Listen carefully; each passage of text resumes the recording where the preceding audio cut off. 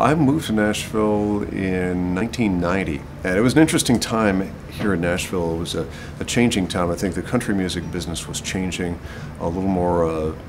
Some more bluegrass influenced sounds were being accepted at that time.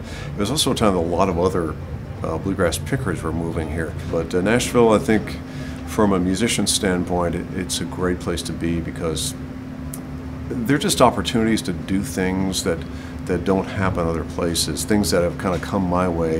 You know, I think I wouldn't have played on the Grand Ole Opry and done various other media things that are based here, and it's a great thing from the professional standpoint. That I'm a songwriter, but I'm not geared towards selling songs to the country music business. But in spite of that, it's a place that you meet other writers, and some we write songs together, and the publishing business is here, so it's valuable for that. Like I say, even though we're not in the thick of what brings in the bulk of the money in the music business here, we're on the side of that. It's still a great location.